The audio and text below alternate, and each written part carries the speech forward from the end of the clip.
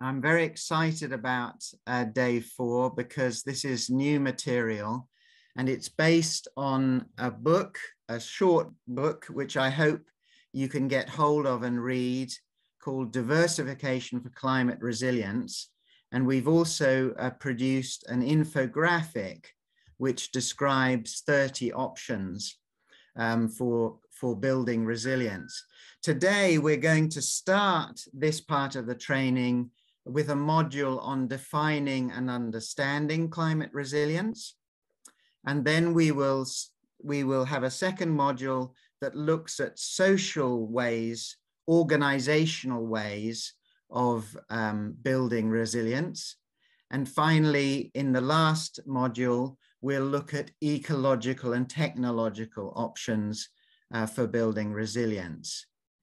And then at the end of the day, we'll give you some homework to list things that you're already doing to build your climate resilience, and maybe selecting an additional 1 or 2 ideas that you found useful from the presentation of options during the day. Let me start then with module 10, which is defining and understanding climate resilience.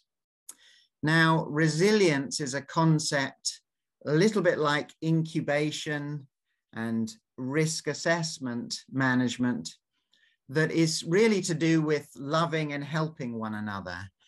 So in the FFF, we're really encouraging groups who are building businesses and who are doing it together, who are working to help one another. And resilience is not something you should think of as an individual. Resilience is something that you have as a group. And this has been particularly clear in the COVID years that we've gone through. I think we've grown to appreciate how much being with other people and solving problems together really matters to all of us. So I hope that will jump out at you as we do this training. Now, how do I? So I'm going to start by looking at climate change and defining climate resilience. And the first thing to note is that climate risks are very much real. We're having increasing temperature extremes, both high and sometimes low. We're seeing more variable rainfall patterns with extreme events like drought and floods and so on. We've got fires in some countries within the FFF, particularly in Latin America. In Bolivia, we've seen some terrible fires in recent years. We've got an escalation of the power of storms, floods, lots of outbreaks of pests and diseases as crops get stressed by these more variable patterns, and then things like landslides and a little bit of sea level rise in some places and so on. The human impact of this is very real. So we're expecting to see an additional 250,000 deaths per year by 2050 from temperature alone, and then an additional 529,000 deaths a year from food shortages, and about 720 million people pushed into extreme poverty. Those are really frightening facts, and we need to think seriously about climate resilience if we're to help people on the margins to survive in these very difficult times. This is not just us experts making up these figures. When we interviewed 2 years ago 41 farmer and forest organizations in 6 countries, we were quite surprised in the area of natural resources that climate resilience information was their #1 knowledge need. How do they diversify into climate smart agroforestry? How do they develop soil fertility techniques? How do they domesticate trees on farm and so on? So smallholder farmers are feeling the climate changes, and they're worried about them and they want to know how to cope. And this training over the next couple of days will give you, I hope, some options to help them cope as we go forward. So just to start with some definitions, resilience, it really means the ability to bounce back or return quickly to a previous condition. And it's not just an individual thing, as I mentioned at the start, it's a group thing. We help one another to bounce back in the face of shocks. Sometimes we use the word resilience in a very general way to mean the capacity of a system to persist or adapt or transform in response to a shock. And sometimes we use resilience more specifically to mean the resilience of a particular crop to a particular type of disturbance. So it's important just to remember that resilience can be used very broadly, or it can refer to a specific thing. When we talk about climate resilience, what we're really talking about is the ability to anticipate and prepare for, and then to persist or adapt or transform in the face of a hazardous event related to climate change. So we've listed in the previous slide some of the things that people are facing: temperature extremes, droughts, floods, variable weather. And we need to anticipate those as much as we're able to, and then try and find ways of persisting, adapting, or transforming in the face of that linked to climate change. I hope that those definitions just set the scene so that we all know what we're talking about. Now, there are general principles. When we looked at all that people had written on climate resilience, there were some general things that they said that were to do with resilience. And the first is that if you want to be resilient, you have to embrace complexity. So if all of your eggs are in one basket and that basket is threatened by climate change, then you're going to lose everything. But if you have a more complicated farming and business and organizational setup, that helps you. And forest and farm producer organizations are used to managing complex rural landscapes with multiple crops and so on. So they're quite good at embracing complexity. Secondly, you need to recognize that there is going to be constant change. So don't expect things to stay the same over time. Plan in advance for change. And again, forest and farm producer organizations are quite used to all these threats and helping their members to cope. You've not only got challenges to do with climate, as we've seen over the last few days, you've got challenges in the market, challenges with laws and policies, challenges with pests, COVID, all of these things.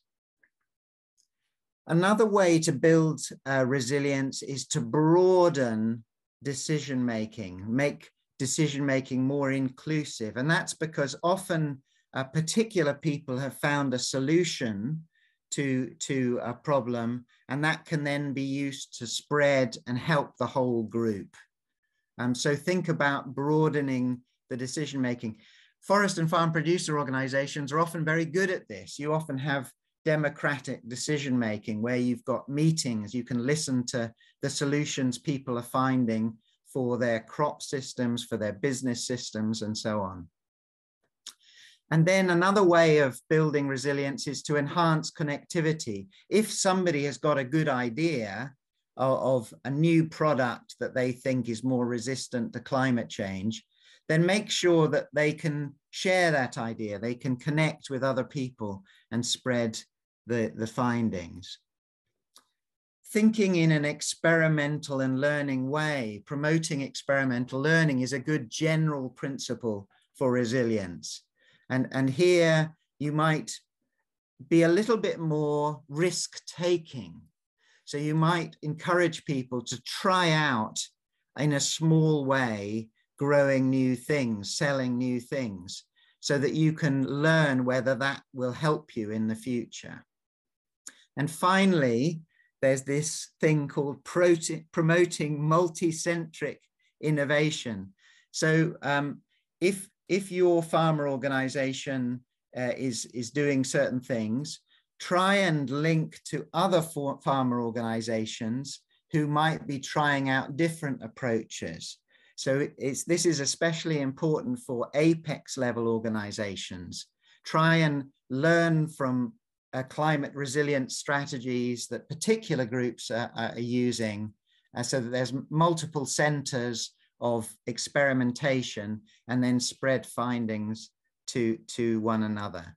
That's very general, isn't it? It's not very practical or specific, but I think it helps just think of background ideas that we should be trying to put in place. Now, climate resilience is really made up of two parts.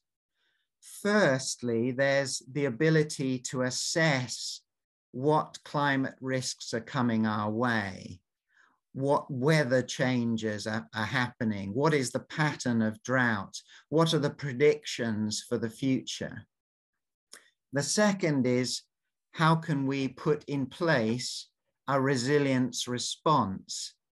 And usually when people write about resilience, they talk about persisting, and that's often to do with an individual trying to do the same thing. So if you've got a nursery that is selling seedlings, how can you persist in selling seedlings?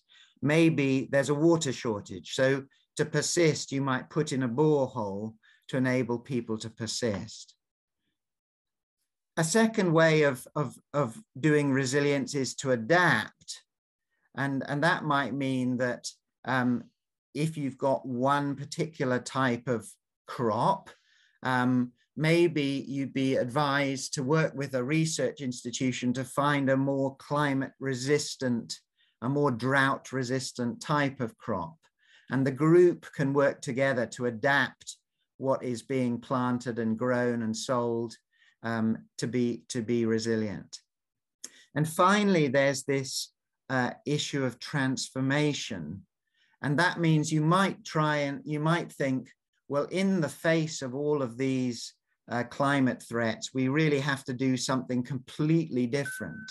So rather than selling agricultural crops, which are very susceptible to drought, maybe we should turn our farming system into a conservation area for ecotourism, or maybe we should grow trees and turn our system into something different completely. So that would be to transform the system. So I hope that gives you the basics of what climate resilience is. And just as an example, I've tried to draw on some of the climate resilience case studies that we've been using to develop this training course. One of them was in Tanzania with the TT Gao. And in Tanzania, TT Gao was really set up as a tree growers association, mostly to do with timber trees like pine. You can see those examples. But more recently, they've been broadening the basket of products that their members grow and sell. So for example, they've introduced avocado and home gardening. They've tried to diversify from producing the timber into also transporting and taking on the dealer role for timber. So these are ways of diversifying what is happening in the face of the changing climate to be more resilient for the future.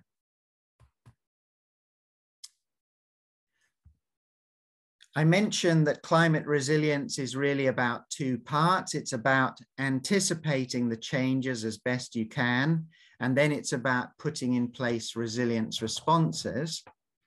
And in the resilience responses, I think it's very useful to break those down into 4 different sorts of resilience response, 4 different dimensions, if you like. So firstly, there are social things that you can do, sociocultural things. And that really is to do with how individual producers work in group organizations to change the political and organizational system. So you can see that there are social things that an individual can do, there's things that a group can do, and then there are things that we might need to change in the whole legal and policy area. The second dimension is to do with the ecology of what you grow on farm or what you grow in the forest.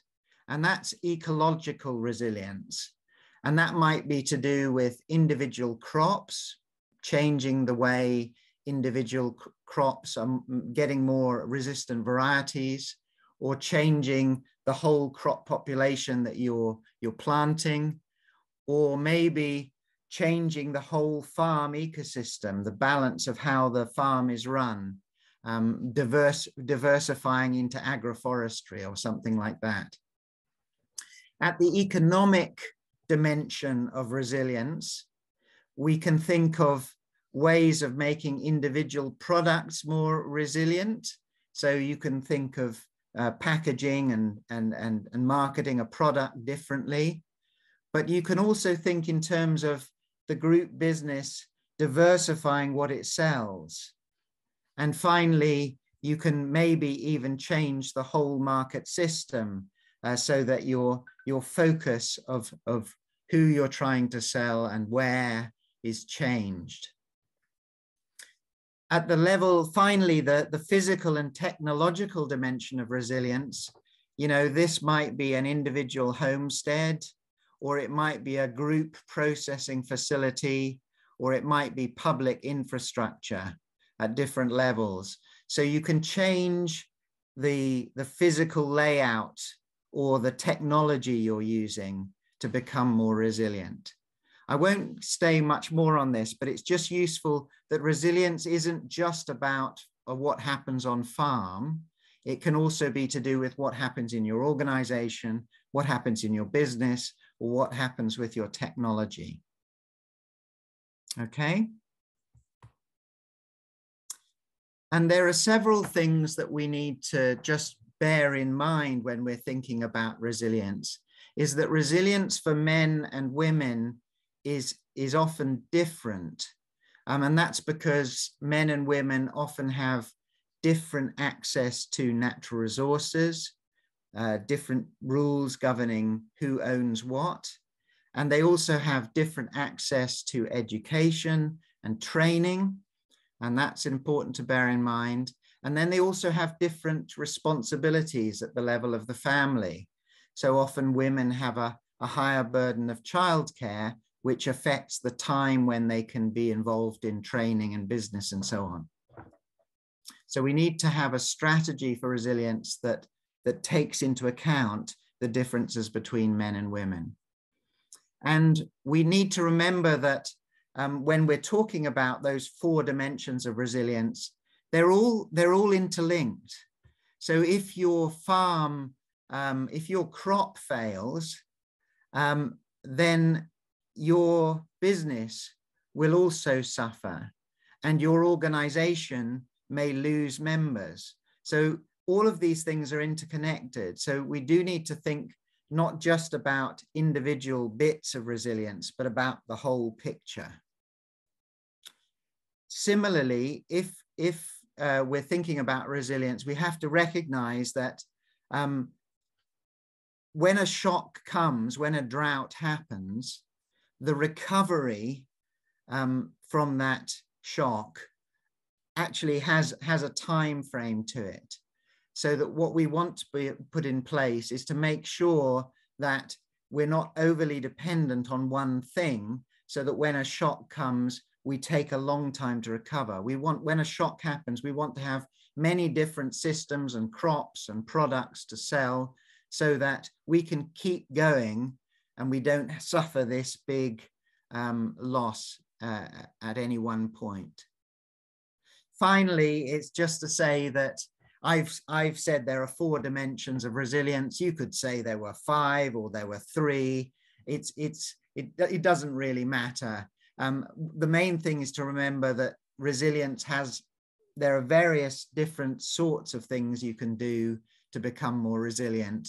And I've tried to break it into 4 things to force you to think about not just the farm in the resilience, but broader things you can put in place. And so here is an example of a forest and farm producer organization. It's actually the Lake Elementaita Tree Nursery Self-Help Group. So it's a group of nursery producers who are working together, and they faced climate change, and they faced water shortages, and they faced drought, which affected what people wanted to buy. And so if you look at the ecological things that they did, they started to sell a broader range of things so that people would want to, who were just maybe having trouble with certain crops or certain plants, would still buy seedlings because they were offering more types of trees in their nursery. Secondly, they tried to get better quality seed that was a bit more drought resistant for the farmers they were selling seed to.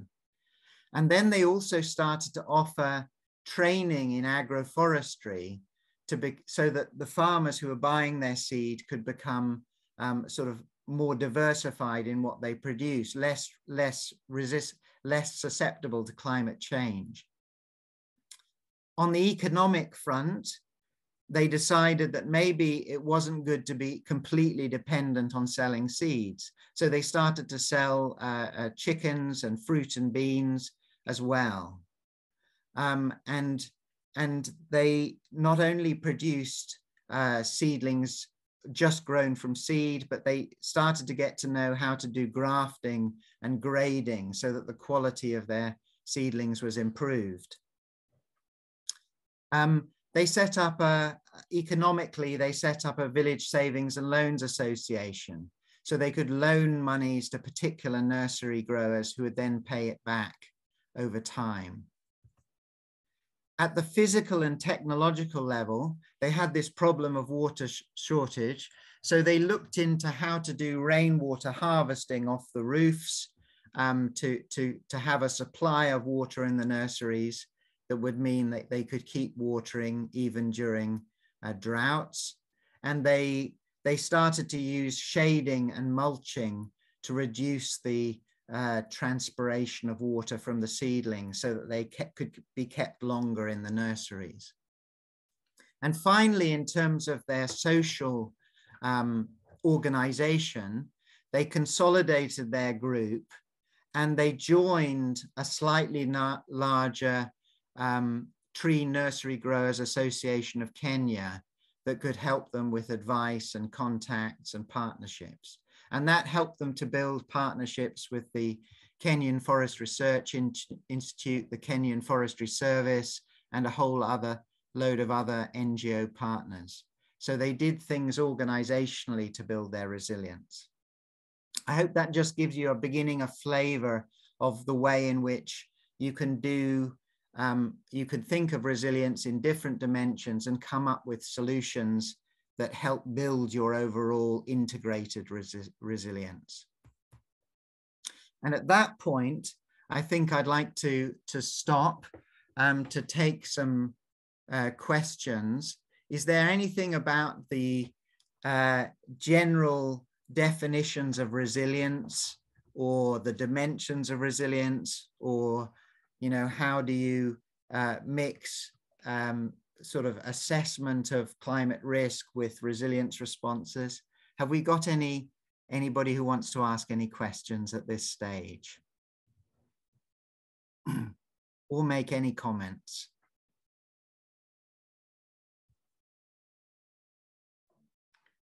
Duncan, there are a couple of comments from Mark and from Alima in the chat. Mark was saying that he really liked the idea of thinking of resilience as something that is achieved in a collective, which involves devising solutions as a collective versus individual efforts.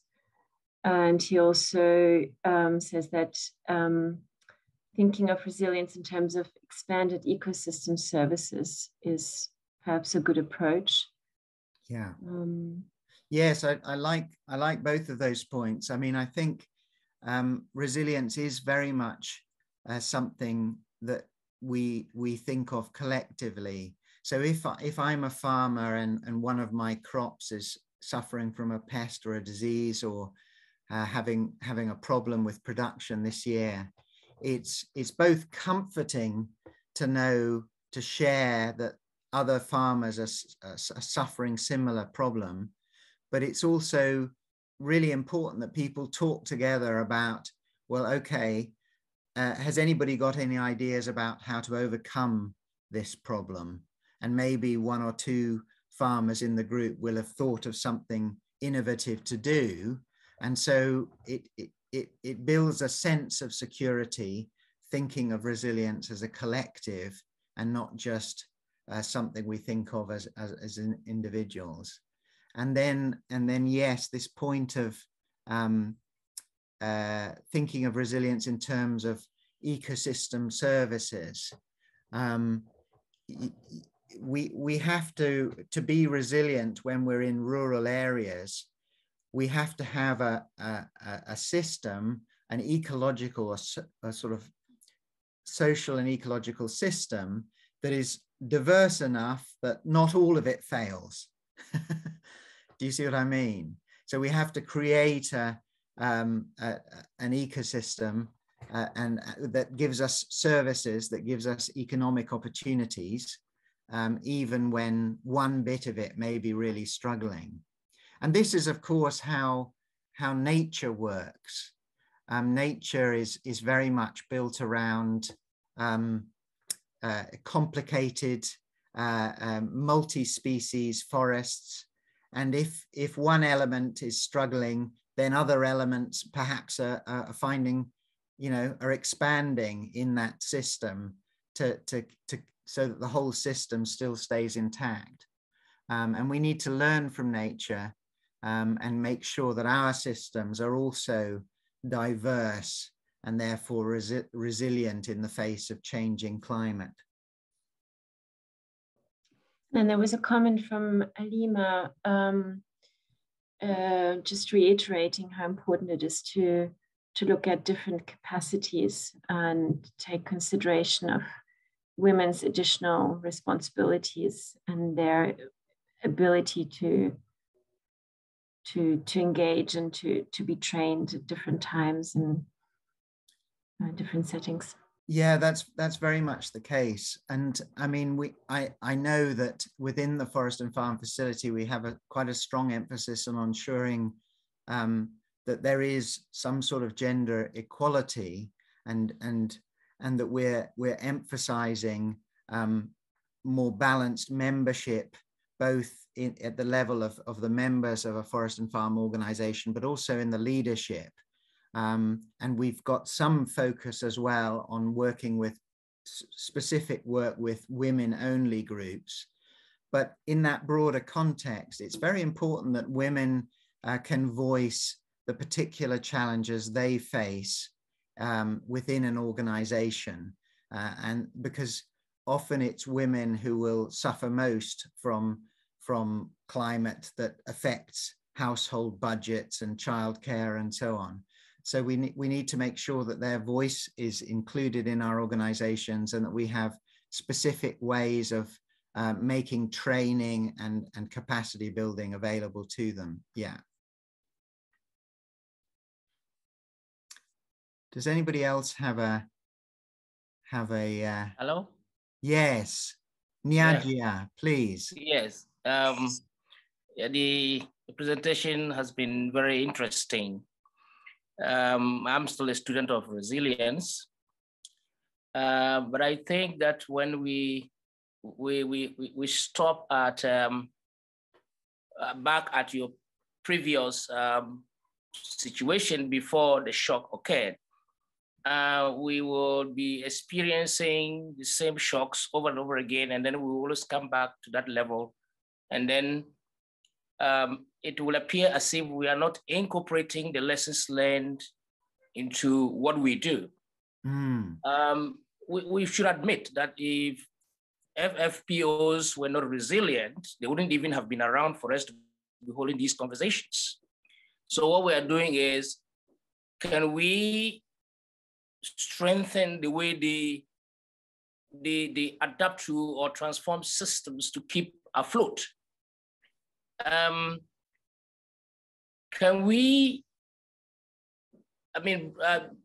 like broaden the scope of resilience to actually include being able to be in a better position after responding to the shock, so that the same shock doesn't have the same effects when it reoccurs?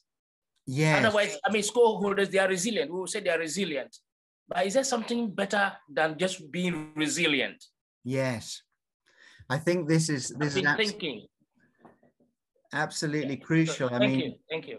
Thank you, Niagia. That's really helpful. I agree with you that actually any forest and farm producer organization that is functioning will have already overcome many shocks, and not just climate related shocks, but also a range of other challenges that they will have survived through. And the challenge is not just to stay static, so the next time that shock happens, they have to go through the same process, but actually to think through some options that allow you to be in a better position to face the shock when it happens next time round. And I think that's what we're going to try and explore today, are options to effectively get ahead, advance, so that the next time a climate shock of a certain sort happens, we're in a better position to maintain our businesses and livelihoods in the face of that shock than we were the first time round. So thank you for that really useful set of points, Niagia. Do we have anybody else who would like to comment at this point? Yes, Mark. Yes, Duncan, thank you. I just wanted us to also look at it also in terms of the existing policy environment. I think you alluded to it, as far as, for instance, how FFPOs can mobilize themselves and to an active voice to be able to influence policy. Because I think that also has an overarching effect on how resilience is built, especially in the national context. So for instance, one of our key areas is wood fuel, and how wood fuel can be done more sustainably. So the question of charcoal and its effects on deforestation is quite a tricky area, especially for most countries across Africa. I know some countries are even advocating outright bans, but we also see the livelihood shocks that can also occur as a result of same. So what can you expand further in terms of the policy or legal environment that can support this process of building resilience? Thank you. Thank you, Mark. And that's a really, especially since this is primarily an African training, I mean, wood fuel and charcoal is such an important energy source. You couldn't do without it. And it's often been painted as a negative thing because of the damage that is done to forests and tree resources. But actually, because trees grow, as long as you harvest your fuel wood and charcoal in a sustainable way, it should be a never-ending source of relatively low carbon energy. Every bit of charcoal that's burned and releases carbon is matched by a tree that is growing and taking carbon out of the atmosphere.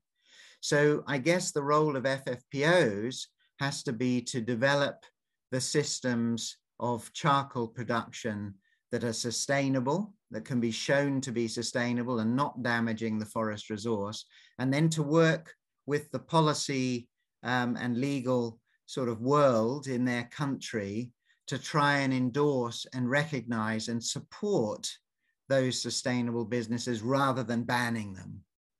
And I think often bans have a completely counteractive effect because they don't stop the charcoal production because people need the charcoal and the fuel wood for energy. All they do is criminalize or impoverish the people who are trying to produce that fuel. So in Kenya last year, the FFF team did a survey of a vulnerability for particular groups of people, particular producer organizations. And they found that the ban on charcoal in Kenya, coupled with the COVID crisis, had meant that populations of people who used to be charcoal producers were among the most vulnerable in the country. And they made the case to the Social Protection Department of the government of Kenya, who actually then listed those organizations and the people in those areas as recipients of social protection payments in a way that they hadn't done before.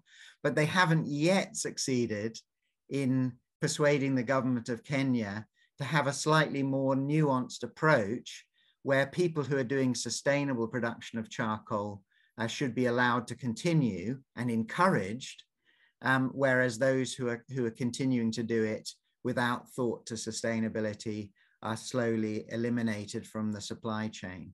So that's very important work for apex level FFPOs, I think. And thank you for doing that, because the resilience of the people who depend on charcoal production and the landscapes where the trees are growing for charcoal production depends on a good policy environment.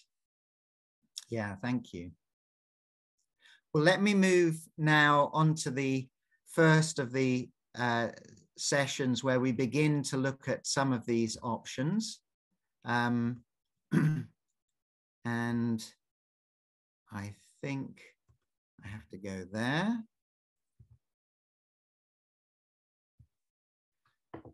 So in this next module, we're going to start to introduce these 30 options for climate resilience. And we're going to start with social options. That means sort of organizational options that can help you build resilience. And that's because we're talking primarily to an audience that is trying to strengthen forest and farm producer organizations. So let's start with what can we do within an organization to build resilience. And I'll just revisit this. So we've got these two bits of resilience. There's the assessment bit. You're talking about, can we predict the hazard? Do we know how vulnerable people are to it and how much exposure they're going to have? And then we have these resilience responses. And I've said there are 4 ways to respond.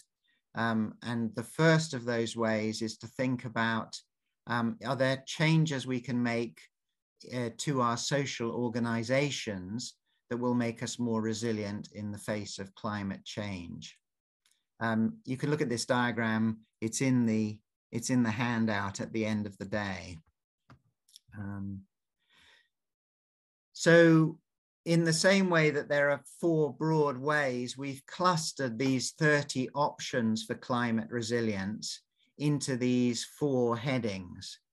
So you'll see that there are 8 options that we've put into the social and organizational responses category. And I'll try and go through these in more detail.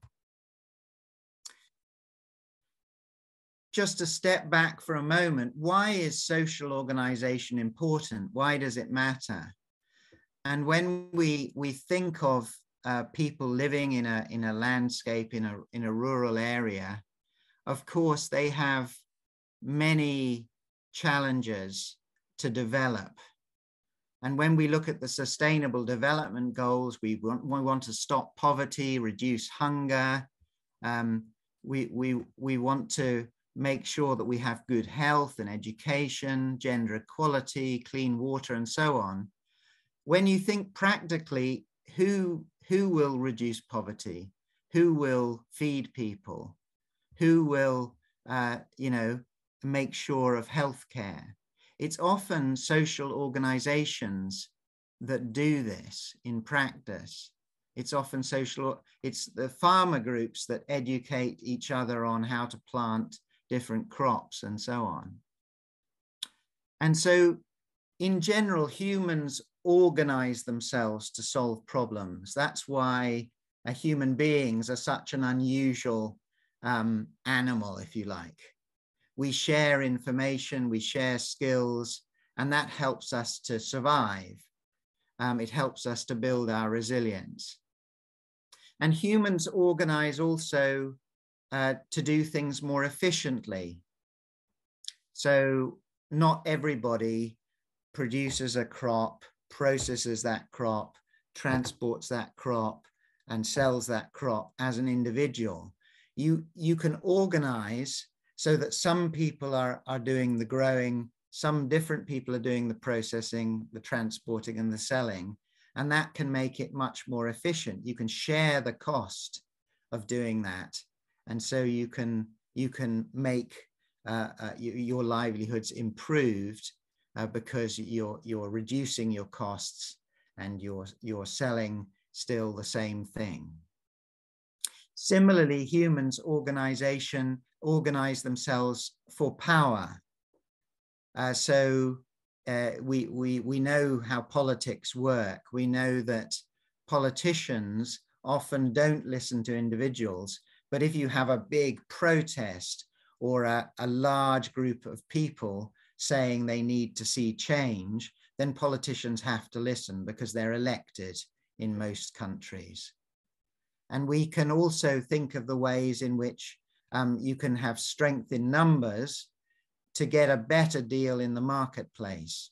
So you have more power in the marketplace. The buyer knows that if they don't buy from you, you represent most of the producers. So they need to give you a fair price or they're going to struggle to get the product they need.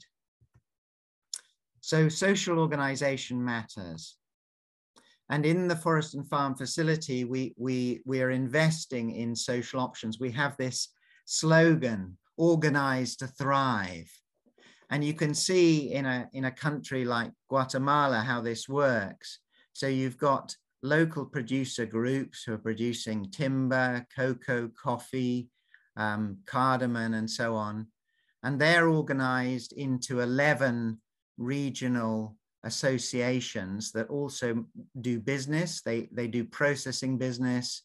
They provide their members with business incubation services. They provide their member with finance, and they do projects. So by organizing those many local producer groups into an association, the association helps them with their business. And similarly, those 11 regional associations are grouped into a national alliance, a national federation. And that federation's been very successful in lobbying the government for support to smallholder farmers and forest producers. So 1% of the national GDP in Guatemala now goes directly to support smallholder forest and farm producers. But they don't even stop there. That organization at the national level is one of a number of organizations that belongs to a regional alianza, an alliance called Alianza Mesoamericana de Pueblos y Bosques, the Alliance of Mesoamerican Forests and Peoples. And it's that alliance that was visible in the climate change negotiations, trying to say we need more money to getting down to forest and farm producers, and we want to have a finance mechanism that is specifically going to reach forest and farm producers. So organization, organized to thrive, is a really good vision to have in any country. And you can see it here in the example of honey producers in Bolivia. So many people produced honey at a very local level, but through social organization, this one local group of women called APMIL, who were producing honey, they joined ADAPICRUZ, which is a regional level association of honey producers. And that association worked with the government to introduce new policies for honey producers, because they recognized that honey producers protected the forest, and that having people in the forest was very important to stop fire outbreaks, which were increasing because of climate change. And so by belonging to this local organization and linking it to a regional organization, they managed to change a policy so that they could both protect themselves from fire and also improve their rights to the land and forest resources.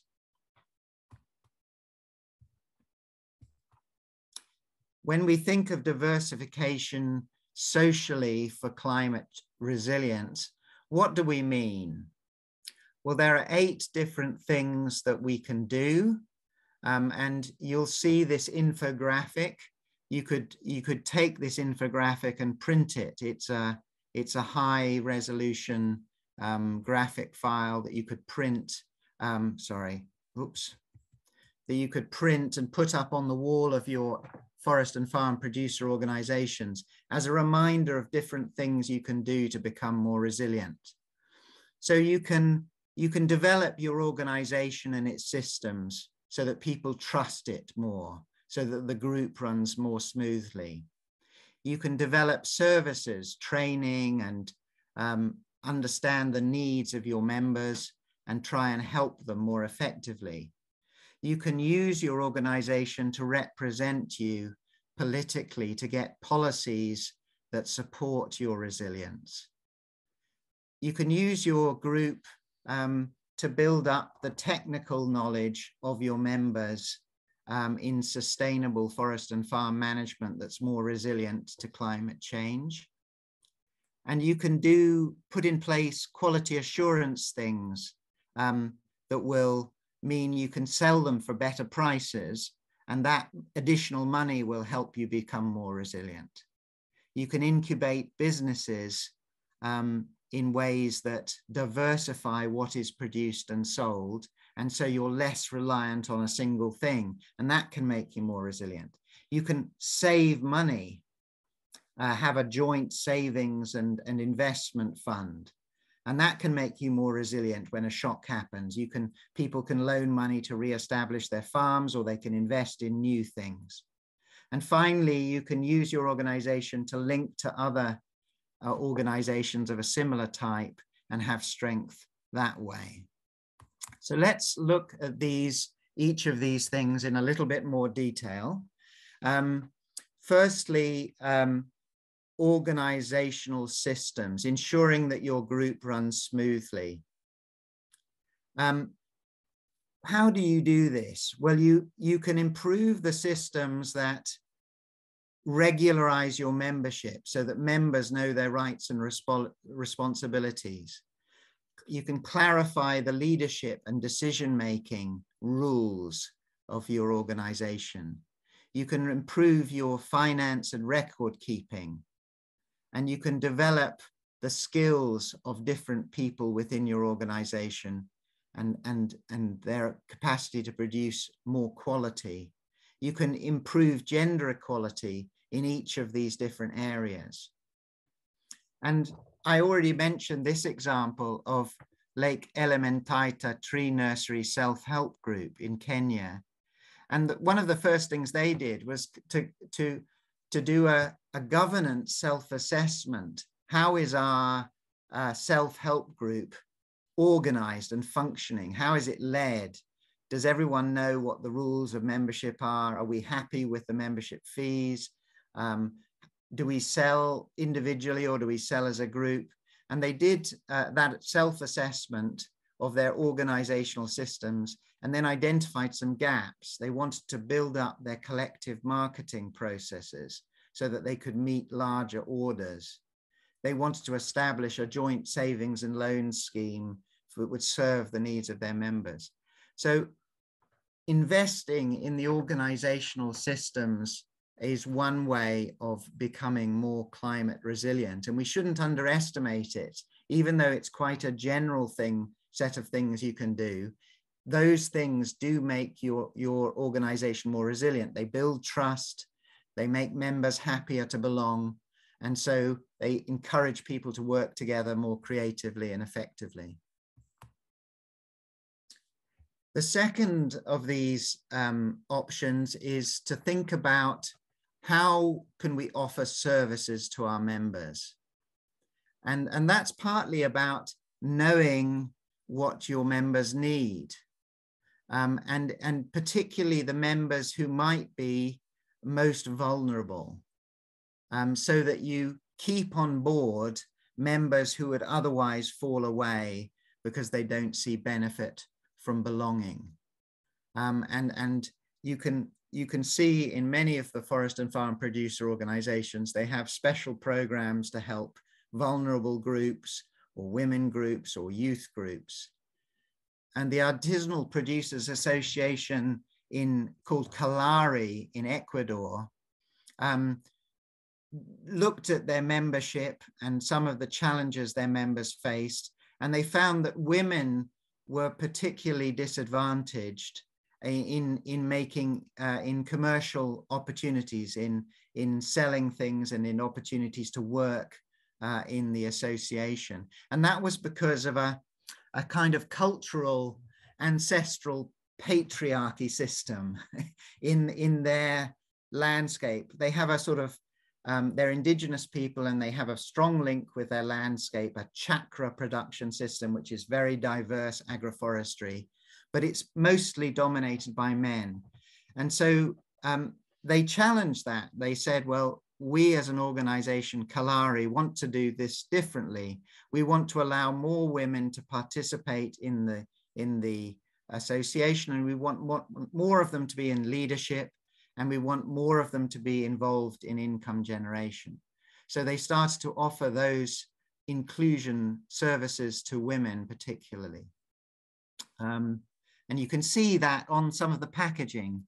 Can you see that they're promoting women's opportunities, in this case in vanilla production in their association. And there is another example. This is chocolate, and it's being branded as a happy couple rather than just men. And a third option for what you can do with your organization is you can increase its political representation. You can make the case that we are the people, a large number of people in rural landscapes, and you have to listen to us. And that's all about building relationships that shape government decisions. So you take people who are particularly articulate in your group, and you try and find ways of linking them to authorities who control land tenure, agricultural, forestry, transport rules, and finance, terms of finance, and making sure that women and men are both represented in those representational duties. And so an example of this is the Bolivian Federation of Agroecological Producers and Collectors of Cocoa. In Latin America, they love these long titles. FEDPRASAO CBBA. And they helped to establish a national cocoa federation, COPRASAO. And COPRASAO went to the government and they said, well, we're your largest export crop, and we represent the producers, all the thousands of producers of your largest export crop, and we need to have a cocoa support program. You don't provide us with any support. And so the government listened because there were so many voters represented by COPRASAO, and so they established a $21 million cocoa support program over 5 years. That's a way in which your social organization can build resilience. Here's some information. Oh, sorry. A fourth option is in the area of technical extension. Some of your farmers will have particular gifts at production.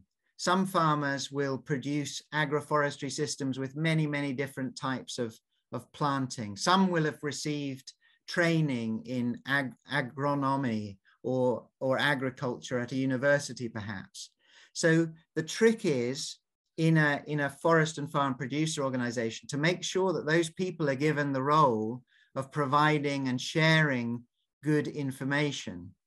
Now, you can not only do this with what crop varieties, what seed sources, and so on you can use, but also you can try and use your organization to link into weather forecasting and climate predicting sources of information, so that your organization equips people not only predicting what might be the changes in the future, but also on the sorts of crops and seed sources, where to get them from, the planting arrangements, and making sure that those trainings, the technical extension trainings, work for both men and women.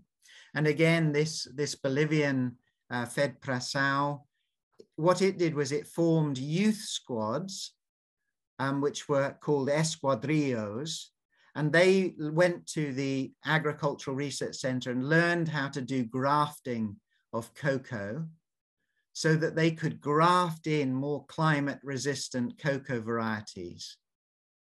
Or APMIL, which was another producer organization in Bolivia. That was a women's honey production group, and they sent some of their members to get trained in modern beehive production, honey processing, what equipment you need.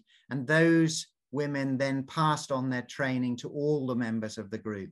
So technical extension can be a really important way of building resilience.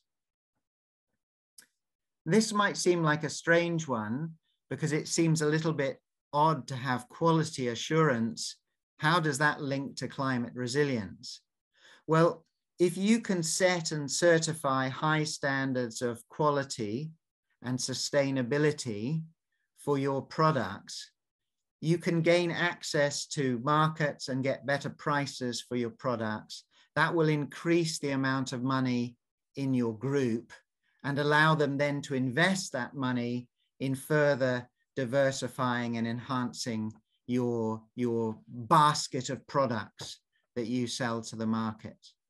So the Vietnam Cinnamon and Star Anise Cooperative, they were originally a group of 4 groups of cinnamon tree growers.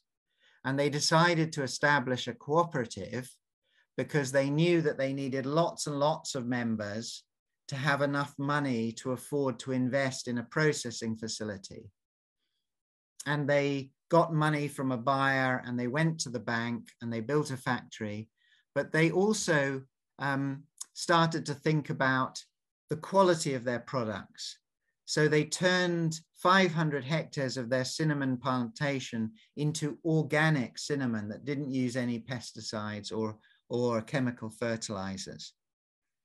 And they divided their products into 12 different types of cinnamon product, so that the quality, the organic label can then be sold to various different markets, not just people who want cinnamon powder, but also all sorts of different products like cinnamon sticks and cinnamon chips and cinnamon oil and so on. And the quality of their production meant that the buyer was willing to invest his money into the building of a factory, and he helped them negotiate a loan with the bank to do that, because the buyer wanted to have this guarantee of quality product coming into his company, and so he was willing to invest in it. So quality assurance can often build your resilience in the long term.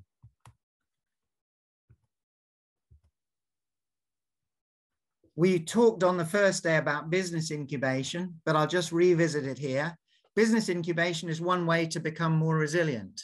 if you have a unit within your organization that accompanies people over a long period of time and helps them develop their business, helps them with all the links they need to make with customers, with authorities, with exporters, with people who can provide advice, then you will nurture those businesses, and that will give you resilience in the long term, especially if they're very diverse businesses, and especially if you are also making sure that there are women's groups with women's businesses to support their husbands and so on, so that you have two sources of income within the household.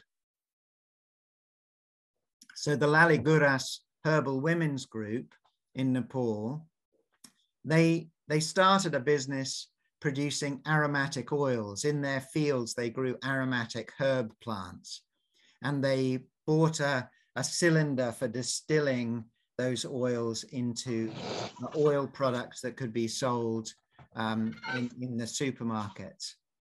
But once they develop those business skills, they have a financial accounting and so on, then they're able to establish other businesses.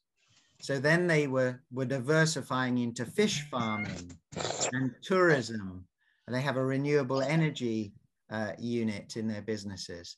And the more businesses they're running, the less likely it is that any one of them will fail because of changes in the climate. So the climate change might have affected the aromatic oil production. It might reduce the yield of aromatic oils, but it won't affect the tourism because that's not so dependent on the temperature or the rainfall. So they become more resilient through business incubation. We also talked a little bit in earlier days about some of the things you can do in an organization, as an organization, to provide finance. And that was one of the options was to develop a savings fund, a savings and loan fund. And here is a group of women in Zambia called the Tubeleki Women's Club. And they were built around a village savings and loans association that would loan money to each member for buying seed or doing whatever they needed to do on the farm, and then repaying the loan at the end of the year. But because they developed good financial accounting systems, they then also managed to have a deal with the Zanaco, which is a bank, which offers mobile banking services at community level. So some of the women became agents of loans from the bank. So not only can they have loans from their own savings and loans association, but they can now also get access to loans from a commercial bank. So mobilizing your finance, building your financing track record, having somebody, a treasurer, who's really skilled in managing finances, can often lead you to access more money from outside the community. And that can build your resilience. That means you've got money to invest and diversify your crops and your farming practices. And finally, this final thing you can do socially is to think about belonging to a larger association or federation or cooperative union, linking with like-minded people who can share information and costs and boost your power with policymakers.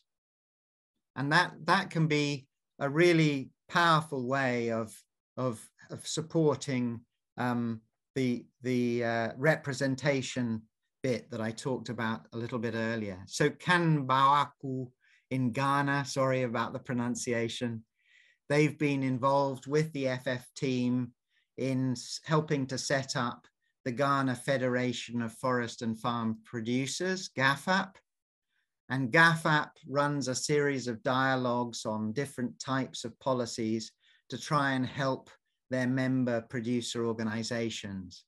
And it already represents, I'm told, 1 million plus producers. So it's very powerful as an organization in representing And we'll see what the impacts of that are as we go forward into the future. So joining with others. It can also be that by belonging to GAFAP, GAFAP has a business incubation unit within it. And so you can get advice and support for your businesses.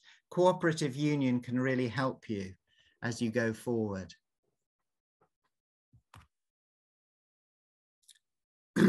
I think I must stop there and now take a few questions on these 8 areas, these 8 social options for becoming more resilient.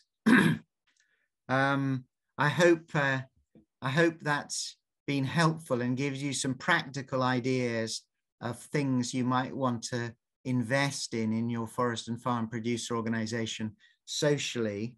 Does anybody have any questions?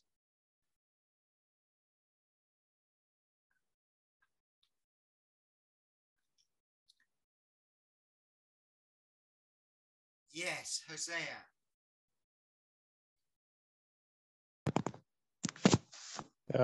Thank you so much, Duncan. It's just a consent on option number 2 on the social options, where you talked about membership services. What I've discovered the time that I've been with the association is members do pay membership fee with an intention to get some services. Yeah, now the challenge is where you have more members. For example, maybe you have 3,000 plus, 4,000 plus, of which you cannot meet each and every member needs and wants. Maybe you can just meet 70%, 80%, maybe 90%, but still 10% won't receive your services. Then Yes. you find that it's annual membership renewal, where every year they're supposed to pay membership. You would discover that the following year, the 10% won't do the renewal because they did not receive any service from your association, your cooperative. I've seen this being a challenge. I don't know how that can be addressed, but that's what is happening. Nonetheless, you'd again on other side, you'd see that the 90% will also bring another maybe 5% because they say, I know we benefited. Yes. Yeah, but That's a balance. Yes, maintaining the actual 100%, it's really becoming difficult. At least you lose a certain percentage of membership because they did not receive the services from your association. Yes, and this is it's a constant battle for organization. Does belonging to an organization, is it, and paying the membership fees, is that worth my while? Is a totally reasonable question that any farmer would ask. And so any organization has to think, how can we, improve the services that we offer to our members? Now, there are several things I want to say here. Firstly, when an organization is starting, often the farmers who've joined the group they'll sell together, but they'll sell as individuals. So the group will maybe negotiate a deal with a buyer, but everyone brings their product and sells to the buyer separately. And that's because the organization doesn't have enough money to pay the farmers for their product, store it centrally, and then sell it on to the buyer. So when those people pay their membership fees, then they're not getting any benefit of in terms of price from the deal. So they're expecting sort of advisory services or information as the main reward for their membership. Their information about who to sell to, information about what crops to plant, and so on. So in many of the more advanced cooperative organization, you see this evolution where the organization gradually builds up a cash flow fund until it can pay farmers directly for their product and then sell the product on.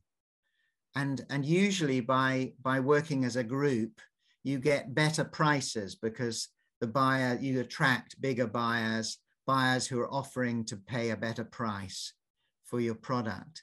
And so if you can get to that position, the members are often happier, because if they sell their product to the cooperative rather than the traders, they get a better price for their product because the cooperative is getting a better price for selling more sort of product into the market.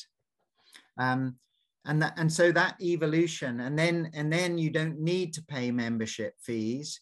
You just deduct a small percentage of the sales price, and that's how that money from selling the product to the buyer is used to sustain the organization. I'm not sure if I'm being very clear there, but you need to slowly get to a situation where most of the money for running the organization comes from the business operations that organization does, and not the services it provides to its members. But there's still the question of, am I happy as a farmer with the services I'm getting for my membership fees? And one of the strategies for that is to use a sort of a farmer field school type approach, where instead of trying to deliver training or advisory services to everyone, because there's so many members, what you do is you group your members and then have a representative and train those representatives in a trainer of trainer approaches, so that you reach as many members as possible with useful services. So I don't know if that helps, but it is a genuine challenge of, providing services to your members. Often one of the things we found is that if an organization provides services to particularly vulnerable groups, single mothers or handicapped people or youth, that actually people are happier to contribute their membership fee, because even if they don't receive all the services they were expecting, they understand that the producer organization is itself providing useful services to more vulnerable people in their community. So there are various ways of handling that. And I'd be interested to hear other examples from other groups of how you handle that problem.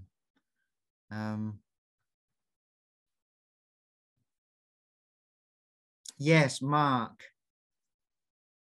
Hi, yes, Duncan. This is not related just to what you just spoke about, but it's another dimension I just wanted us to look at, and that's to do with land, especially to do with the social dimension and the social mobilization, as you've mentioned. Land and land use often remains a very critical aspect of our various social arrangements. And tied to that is the role of local authorities and traditional authorities. So when you look at the issues around how we utilize land and the competing land uses, and then of course, other natural assets like forest resources, there's often an opportunity if we work closely with the local level structures, i.e. the chiefs and other people with authority at the grassroots level. So one entry point for FFPOs is to using the social mobilization, as you have already very well explained, to be able to come to get an entry point for more opportunities around how they can support land use management, sustainable management of land use in consultation with these local authorities. And the chiefs, for instance, play a very significant role in this direction. Thank you. Thank you, Mark. And yes, that's a really good point of being able to talk about those land use issues at that more local level. I think in Zambia, they've had quite a lot of success last year with mobilized groups of producers, and including some women's groups, talking with the local chiefs to have land made available for women's production groups in a way that wouldn't have been possible if they hadn't been organized in a group. So yeah, absolutely.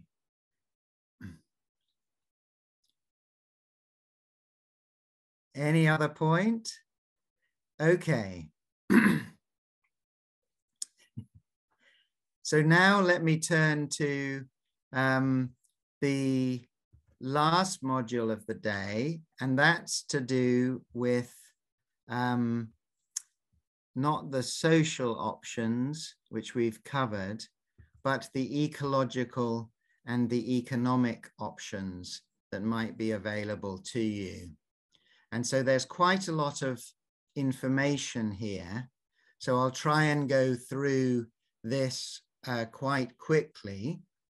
But you can see the green and the blue, the ecological things we can do, and then the economic things we can do to become more resilient. There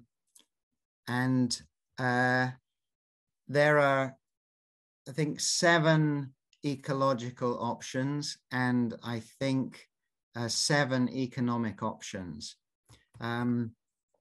So let me see if I can get this to work. So invest in your ecological options, enrich your nature.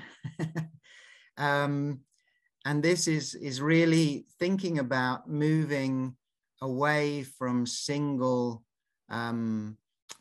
cropping production systems to more diverse agroforestry systems that will withstand the climate change a little bit more robustly.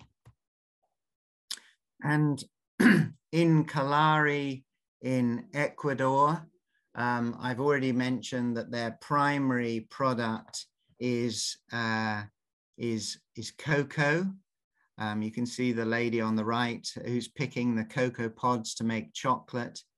But over time, they've realized that their system, their production system, works better if it has a wide diversity of crops and plants within it. And so they've enriched their agroforestry systems over hundreds of years as an indigenous people with all sorts of different fruit, nut trees, spices, gums. We saw their vanilla pod production from orchids as well. And those agroforestry systems really provide the basis for their resilience in the face of climate change. So what are the things that you can do ecologically? Well, there are many words people use for this. They call this nowadays nature-based solutions, or ecosystem-based adaptation, or integrated natural resource management.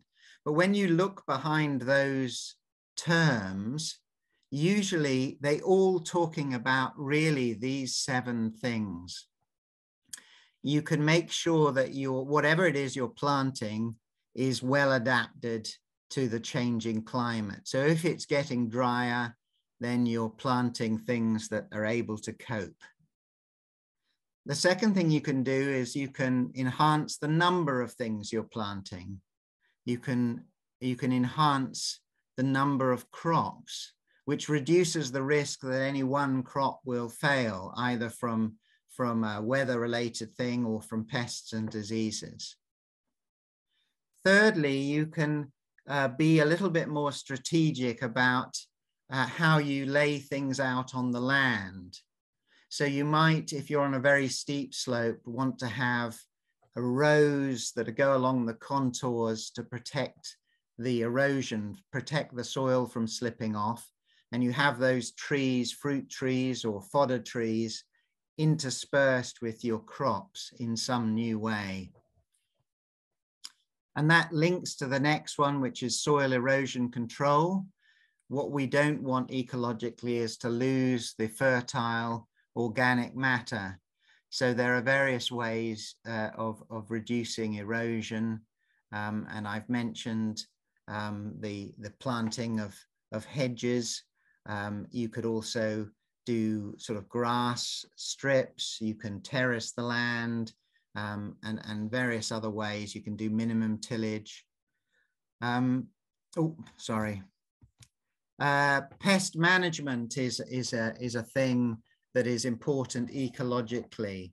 And so you can use an integrated approach that maybe rotates where you plant crops, that breaks up crops into different blocks so that pests and diseases that do break out don't spread or they aren't retained in the soil.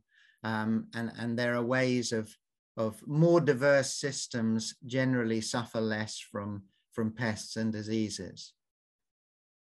You can enrich, we said you don't want your soil to erode, but you can also actively enrich your soil. You can plant nitrogen fixing trees, you can use organic matter, waste material from cattle and livestock to enrich your soil, which retains moisture and makes it more resilient to drought and to water shortage.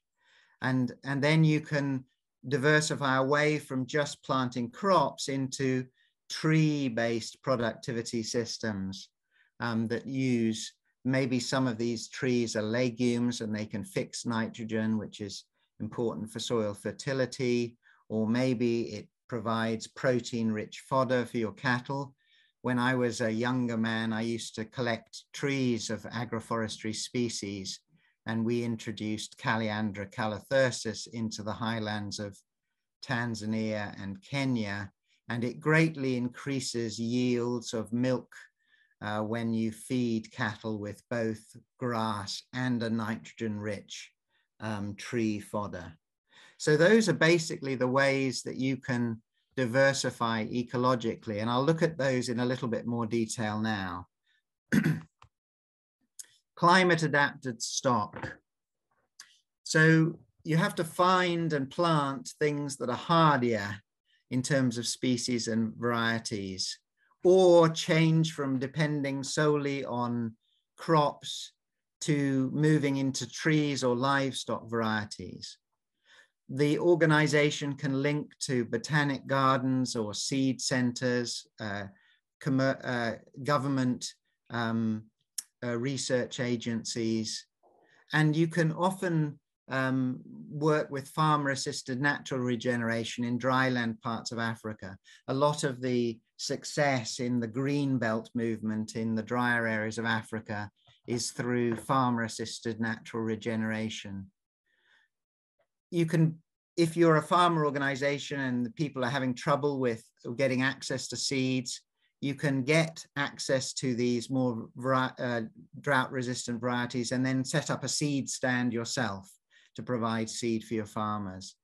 And you can develop nurseries and so on that supply your farmers with a more diverse range of possible crops. So again, in Ghana, Kanbaoku has introduced more drought-resistant varieties of the main crops, such as millet and sorghum, and it's planting drought-resistant trees, such as Parkia or Balanites, so that you can use those fruits to generate income and not depend just on your millet and sorghum. In terms of biodiversity enhancing, you can grow more diverse plants, which reduces the risk of total crop failure. So you can protect natural forest areas alongside enriching the number of trees and crops and livestock species that you grow. And again, bear in mind that men and women might have different access to land. So you need to think both about homesteads and home gardens and conventional fields and agricultural areas. And the Laliguras Herbal Women's Group in Nepal, they were depending originally on just one aromatic oil species. So if the climate changed in such a way as to make that one difficult to grow, they would have been in trouble. Whereas now they've got about, I think, 7, 8 different species of different aromatic oils. And that reduces the risk of failure in any one of their things and makes sure that their aromatic oil business will be resilient. Then there's this question of, well, how do we optimize the spatial arrangements of our plants, increasing productivity with clever arrangements of trees and crops? And if you're lucky enough to have been to agricultural college, there was an example in Kenya of an agronomist who had this hyper diverse system where it was planting macadamia nuts and palm trees and cocoa and coffee and regular crops and timber trees, and you know, he had nitrogen fixing trees mixed in there, and arranging the crops and trees and livestock elements to maximize productivity is often a bit of a skill that develops over time. Finding somebody who's got those skills and gradually training up your members is really good. You can use sequential planting often, so you can, if farmers need short-term income but they also want to grow trees, you can also mix crops into tree planting areas in the early years, and then they can sell the timber and stuff later on. And thinking of agroforestry in general is a good way. So Kalari that I mentioned, they decided to expand the planting of traditional fruits, and they gave training to their members on what are the light requirements for those fruit trees, which ones can you plant under shade, which ones need to be more in the sun. And so they did an agroecological training to maximize the productivity within the cocoa agroforestry systems. And this also allowed them to use those native fruits as flavors for their chocolate, which, because they were indigenous fruits and locally grown cocoa for chocolate, that's obviously a marketing dream of indigenous people producing chocolate with multiple flavors from traditional fruits. So they've, as you'll see, I'll take it back, but they've got new buyers in Europe because of this strategy. And it's all built on spatially optimizing what they can grow in their fields. We talked a little bit about soil erosion control, stopping the soil from washing away. And this is really about reducing the runoff of water on fields, especially steep fields. You can use minimum tillage techniques where you don't completely weed and plow everything. You can plant on contours. You can have fallow cycles in what is sometimes called, sort of traditionally called, slash and burn agriculture. And I always feel that's very unfortunate because natural fallows can enrich and maintain soil fertility. Or you can have multi-story arrangements of crops and trees where erosion is much reduced because the infiltration of water into the soil is improved. And again, Kanbaoku in Ghana has been training members in zero tillage cultivation techniques to avoid soil erosion control. Pest management in Vietnam, when we went the last time really I traveled because of COVID, there were outbreaks of pests and diseases on a number of the trees. So we need to be thinking about how do we, as the climate stresses plants, they become more susceptible to pest and disease outbreaks.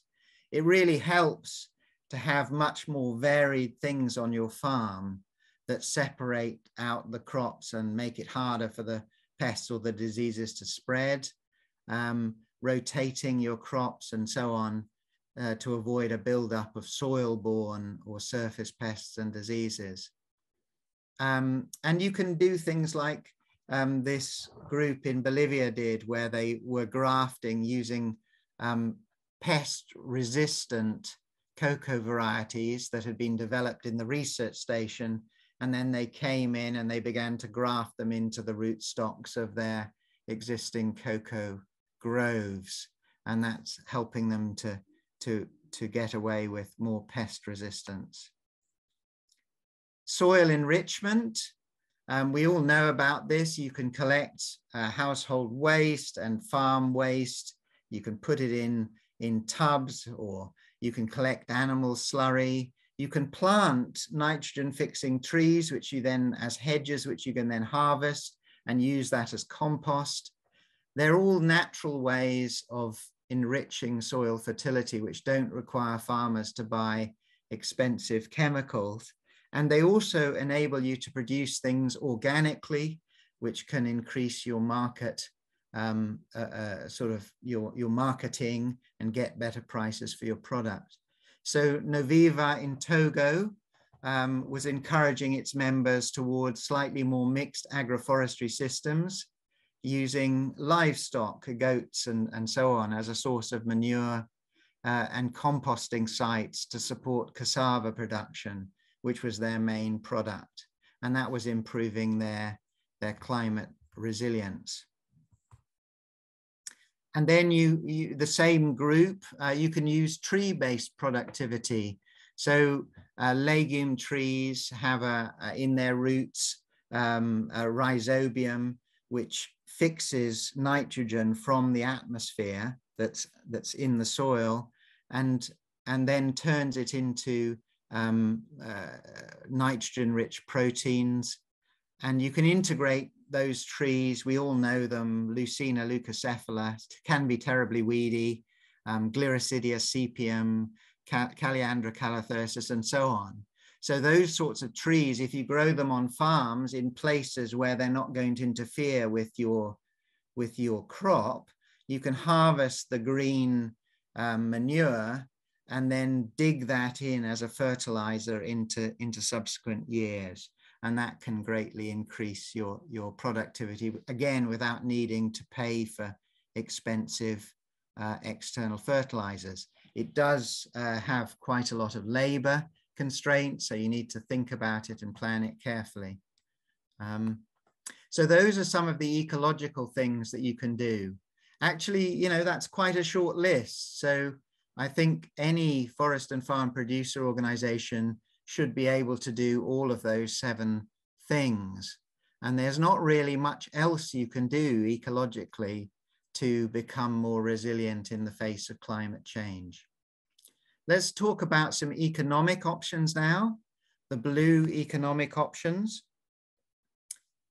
Oh, before I do that, before I talk about economic options, let me just give you an example of one of the economic options for being more resilient in the face of the COVID pandemic. I mentioned this the other day, so I've just included a slide on it here. So what you see on the left is a website of a producer organization in Ecuador called Intag Productivo, which set up an online store and delivery service.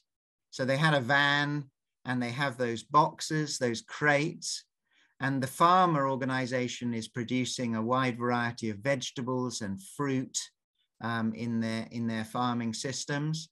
And so people could order what they want online, and then the ladies in the picture will put that into a crate for you and deliver it to your house so that you don't have to go to a busy marketplace to do your shopping. Oh, they also sell coffee and meat and artisanal products, which the producer organization produces. So it's quite a diverse, it's like a supermarket on wheels, which they've developed. And they did that alongside having a market, a physical market that was specially set up to allow the social distancing in line with government regulations, so that they can sell their products. So we're going to look at some of these economic options for resilience. I talked a little bit about the COVID, but we're talking here about climate resilience. So how do you diversify economically? How do you become economically more resilient? You can diversify your membership. You can increase the scale of your organization. The more product you have available, and it can be not just product of one thing, but many different types of product, the more your organization will have resilience and sustainability. An area to invest in is in stock information, making an effort to calculate what stock you have from your members, preferably in some kind of aggregation yard or store, so that buyers can quickly know whether you can meet their order. And the FFF has been running these trainings for timber producers on calculating through inventory some of the timber production, so that the producer organization knows how much timber it can actually sell. And that gets you away from the horrible situation where you agree a contract with a buyer and then find that you can't meet the order because you don't have enough stock. That can make you much more resilient by keeping your buyers and improving your sales information. Then you can do much with the products you already have. So you can process and package. If you refine your product packaging and marketing, then you can often reach new buyers. And so we talked about this with honey, putting the honey in smaller bottles. But you can use a product and often process it in different ways and sell it in a different packaging to different sorts of buyers with flours and grain products. And we've all seen some of the examples of cosmetic products over the last few days, where the packaging is all important because people want to feel that it's a beautiful product. You can try and diversify the number of distribution channels, the number of people you're selling your product to. So really working hard to find new buyers for your products so that you're not so dependent on a single buyer, and therefore you've got economic profits, even if some climate related catastrophe stops some buyers from buying your product.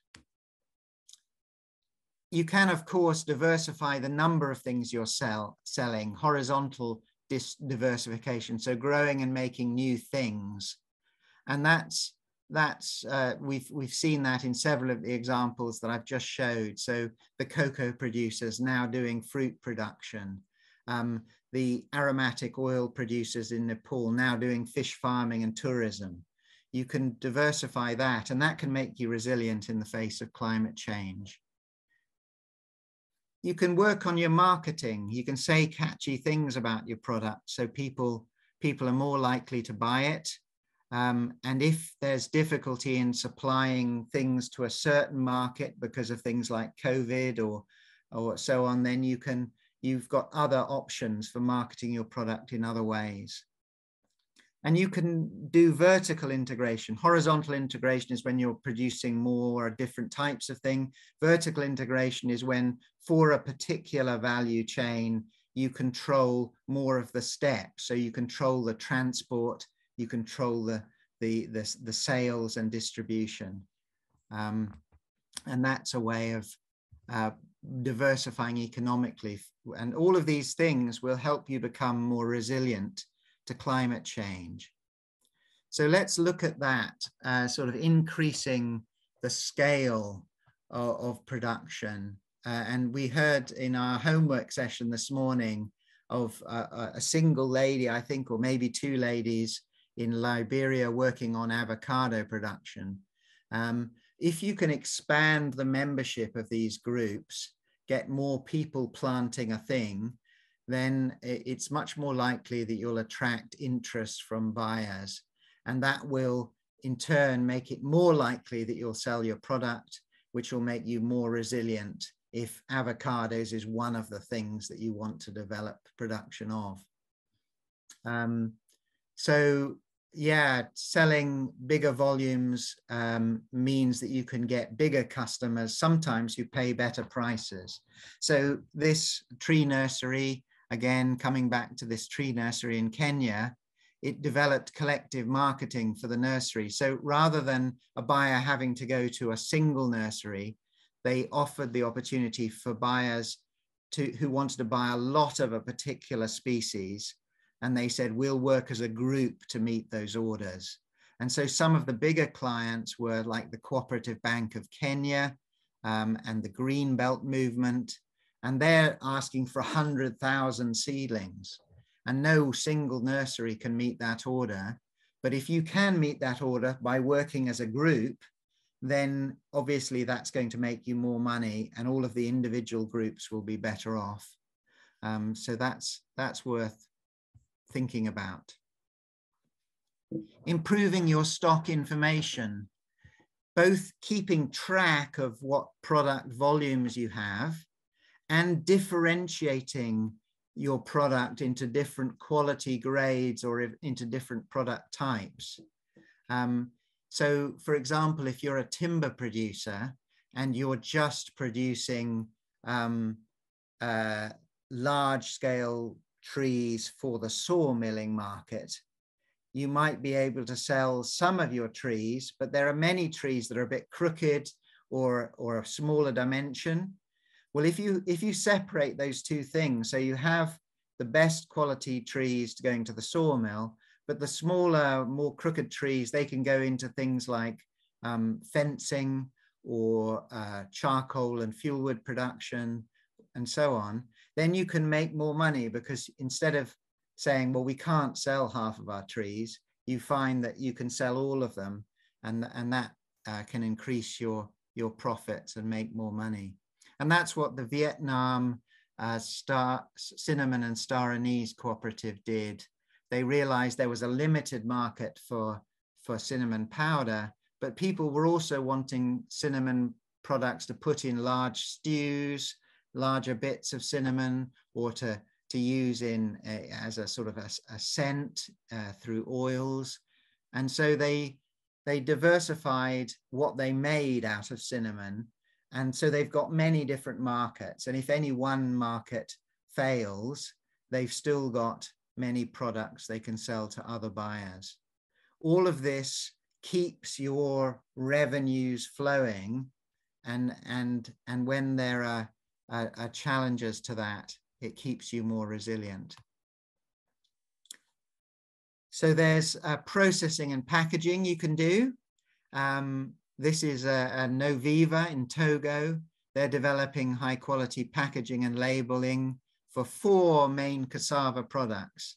So tapioca, gari, starch powder, and cassava bread flour. They have different buyers for each of those products. And by making the packaging really nice and by diversifying their product, they're becoming more resilient as a business. And you've seen already some of the other ways in which they're producing resilience on the farm. So this is refining and packing products that last. If your product lasts and can store, then you can sell it in the off season when other people can't sell their product. And that gives you an advantage and makes you more likely to survive when other people can't sell their product. And this is distribution channels. So try to find and diversify the outlets that sell your products. So this is coming back to this Kalari chocolate, and you can see all of the different varieties of chocolate that they're now selling. And because of that, a Swiss chocolate manufacturer entered into a deal with them, because they're selling chocolate that nobody else in Switzerland is selling. And it's from a community organization. So anybody who buys that chocolate knows that they're both helping to support sustainable agroforestry production systems. They're also benefiting indigenous people who produce these craft that you can see in the photo.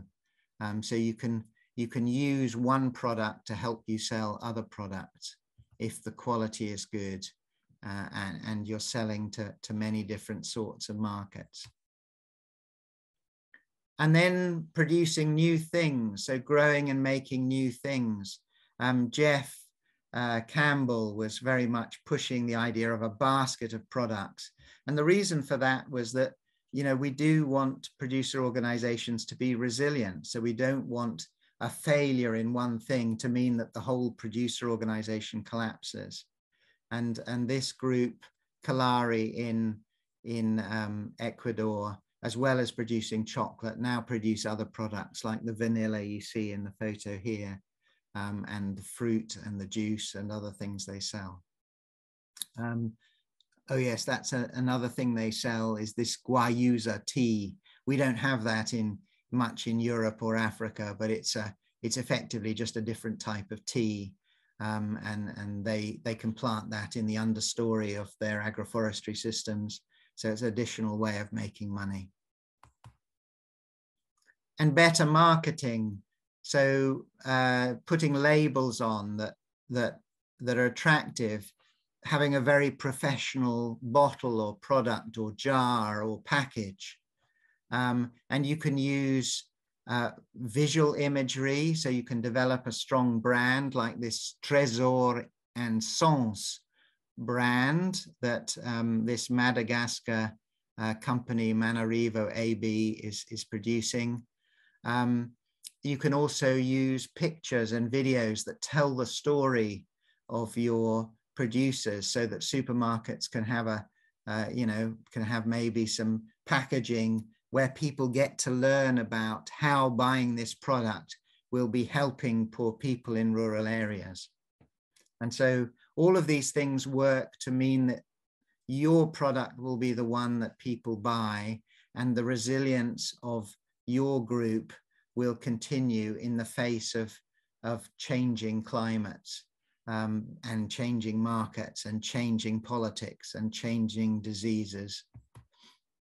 And finally, there's this option for vertical integration, and that's to take on more stages in the value chain. So instead of just making money from growing the timber, you also capture the value from transporting it or even processing it into sawn timber. And TT Gao in Tanzania has been helping local tree growers associations to take on the agro-dealer role of collecting and transporting timber as a way of improving their profitability. If they're more profitable, they're more likely to be able to continue into the future. I hope that's enough. I've got to number 21 out of 30, and I hope that you will download that infographic. So as a reminder of things that an organization, a producer organization like yours could do to be more climate resilient. But do we have any questions so far on the information I've been putting across just now? Kata, are there any comments in the chat? There was a comment on partnering with different organizations to address climate change risk. And Tosia was mentioning a number of acronyms, which we might not all be familiar with. Okay, this is Hosea, is it? Mm-hmm. Yes. Our association has partnered with other climate change actors like CFU, Comaco, that's a company, I think. Zambia, Zilafit, that's a World Bank program on climate, I think, to fight this climate change. And I think that's absolutely super, Hosea. Yes, I think one of the ways of coping with climate change is to partner, is for an organization, a producer organization, to use its institutional structure to be a project partner. There are often projects and funding climate finance, both for adapting to climate change and to help mitigate climate change. And we'll talk a little bit more about that tomorrow. One of the end points of this training will be to think, how can we use all of this climate resilience understanding to help us get climate finance flowing to producer organizations, and starting to develop those partnerships. Being an implementing partner for some of these projects is a really good way to build that. Any other questions?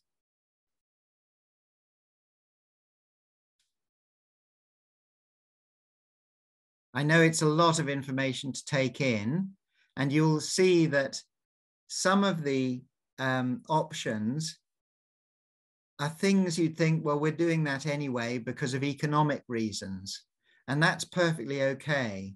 I think climate resilience, being resilient to climate change, is partly about your ecological, do your crops survive in a changing weather, but it's also things to do with, is our organization set up to develop a diverse farming system? And do our businesses, are they set up to market multiple products? And, you know, do we have the technology and infrastructure to do all of that, which we'll cover tomorrow? So that's fine.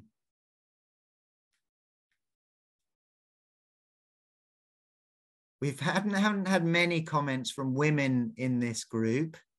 Do any of the women farmers leaders, is all of this making sense to you?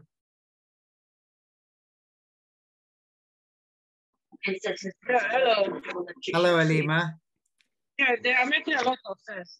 As for the approach that we are using now is the best, where every strategy or every option is being very sensitive to women's needs and making sure that we are looking at them from the eye of the fact that we cannot always be homogeneous in looking at the issues, because the men issues and women issues are always and will never always be the same. So for me, it makes a lot of sense that you have been very, as facilitator, you have been very conscious of all these differences, and you don't lose, you don't regret mentioning them. You are so proud when you are mentioning them. And for us, I think as women leaders, that's something we need to learn and know that we have responsibility to always ensure that we are raising the issues for better understanding. And we are doing that with the men on board. Yes. And the men are beginning to understand that, look, we can move forward, especially when it comes to climate, when it comes to resilience, when it comes to risk issues, when it comes to family sustainability, it comes to social reproduction.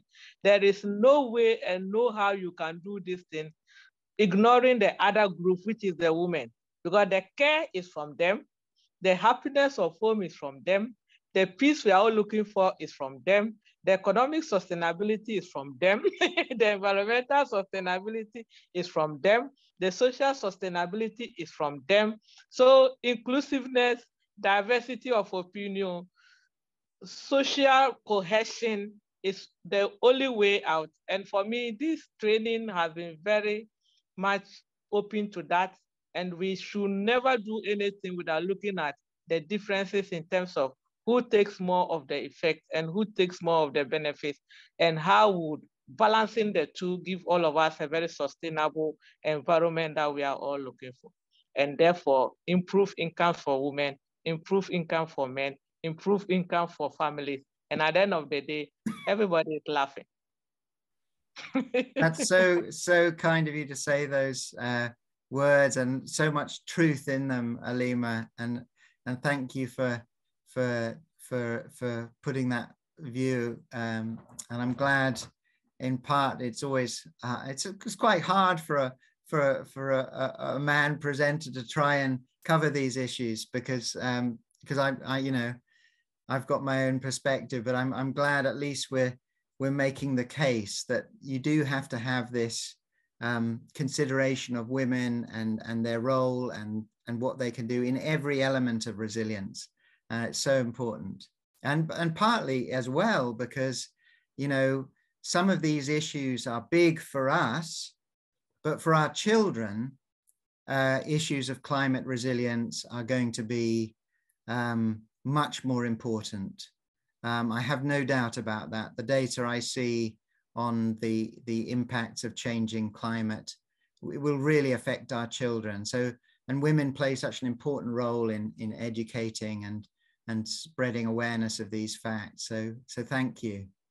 Now, I think I've just got 2 minutes left. So let's just turn quickly, if we can, to the homework for today. This is your last piece of homework, so I hope you'll all put in some effort to it. And let me share my screen. And we'll go right down to the end. So the homework for today is for you to think about which of the options, those 21 options that I presented, are you already using in your organization? And I think you might find that maybe you're doing many of these things already, but maybe then add a few, one or two, let's say one from each category, one new thing that you might think about doing that you've learned about today and would like to explore further. So if you look at those first three, the orange, the green, and the blue options, and think which of these are we already doing? And you could maybe describe in your homework one or two things that you're already doing, but then add in, well, we learned about one new thing in the orange, one new thing in the green, one new thing in the blue that we might like to do a bit more of in the future. Okay? Is that clear for everyone? And I'll ask Ali if he can just share that slide in the chat so that anybody who struggles to get access can just get access to that. And then tomorrow morning we'll start and we'll hear from hopefully some of you about examples of how you're working to become more climate resilient in your forest and farmer organizations already, and a few new ideas that this training is helping to make you think about. Then I'll cover the last, I couldn't cover all the 4 sections today, so we've got a few more options to do with physical and technological ideas that you might make you more resilient. And then I'm going to step back and talk a little bit about how do we finance all of this. So I hope that will provide you with an interesting final day. Thank you for everyone who's joined today and taken part so actively. It's been a great pleasure again to be with you. And with that, I'll close this training session, the 4th day of training, and we've just got one more tomorrow. Thank you so much for staring at a screen for so long.